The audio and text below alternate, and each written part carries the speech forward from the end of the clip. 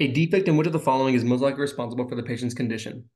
A 25-year-old male presents to the clinic for a routine checkup. His medical history reveals elevated cholesterol levels, and his family history includes early onset cardiovascular disease. On physical examination, xanthomas are noted on his Achilles tendon. Which laboratory tests shows an LDL cholesterol level of 220. A defect in which of the following is most likely responsible for the patient's condition? Okay. So there are two conditions where there is like elevated, like super fast onset cardiovascular disease, and it's like the type of like dyslipidemias or hyperlipidemias. So it's rather type 2 or type 3. In my opinion, it's type 3 hyperlipidemia Okay. because I'm seeing two answer choices that I believe are the same, like would be about like type 2. So apoprotein B100 and lipoprotein lipase, I think are the same condition. Okay. Oh no, no, no. It's oh my gosh, I forgot. Um Man, I don't remember. But okay, I have LDL cholesterols are super high. I think that's high. And Yeah, that's then going to be high.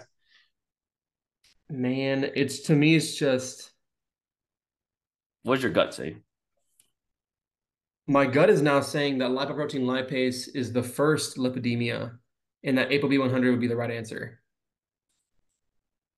That's what my gut is saying now. Okay. I forgot these. I'll have to review them. Okay. You want to keep it or change it here? Uh, I don't have a great reason, but I just think I'm wrong. Okay. What do you want to change your gut answer choice? If you think you're wrong, then that's probably not your gut answer choice then, huh? Yeah, I guess my gut answer choice would be LDL receptor. Okay. You want to keep that or change it now? I'll keep that one. That was the kind of one I think it's going to be, but Yep. oh, It let's is. go. Yeah, yeah. So I'm pretty sure apoprotein B100 is the same as like lipoprotein lipase. It kind of very similar in kind of mechanism, right? So Mm, LDL receptor, if you think about it, the best way is you have to ask yourself, what does LDL receptor do? It uptakes LDL and gets it out of the blood. So if this receptor is not working, your LDL is going to get stuck floating in the blood. okay. Does that make sense what I'm Yeah, that saying? makes complete sense. Yeah, because I'll exactly. Yeah. So let's see here. Like, so remember, lipoprotein lipase, it has elevation of everything, right? It has chylomicrons, triglycerides, right? LDL. So it has a lot of things.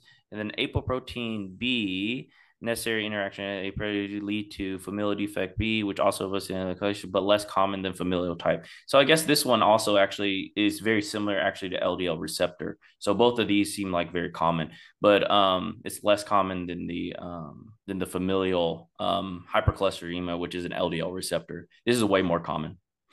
Okay, okay, makes sense. All That's right. good to know. I'm glad I changed my answer last second.